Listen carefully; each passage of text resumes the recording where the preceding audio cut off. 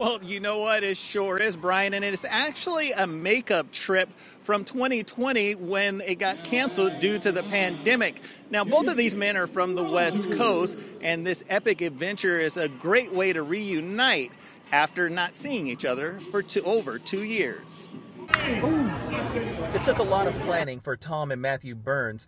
The father and son duo are on a road trip of a lifetime. 16 ballparks in 18 days across North and South Carolina. This year we kind of got greedy and decided to come to the Carolinas where we could see a lot more games in a small amount of time. The men not only sharing their love for baseball, the original trip in 2020 to ballparks in the Pacific Northwest was canceled due to the pandemic.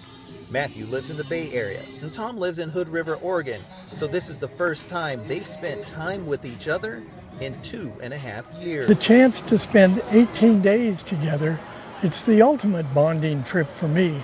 And I figured that I haven't spent that much time with Matt since he was a high school senior. And believe me, that's a while ago. Stop number 2 on this epic adventure, Gastonia, for the Honey Hunters game. The two getting prime seats behind home plate from the team. Matt threw out the first pitch.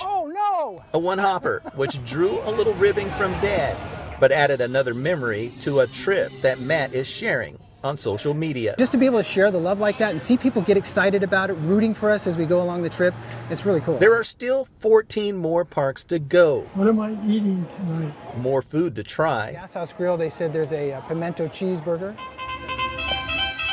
And of course, more baseball to see. The sun is setting on this day, and both say the key to a true winning combination is sitting right next to them for the ride. Ball games are important. All of the other things we're doing in the daytime and all of that. But for me, it's time with Dad and be able to just share all of this together. It's phenomenal.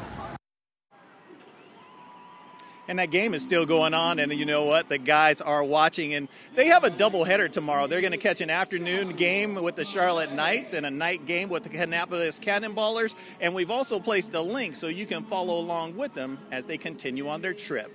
We're live in Gastonia. Will Lewis, Fox 46.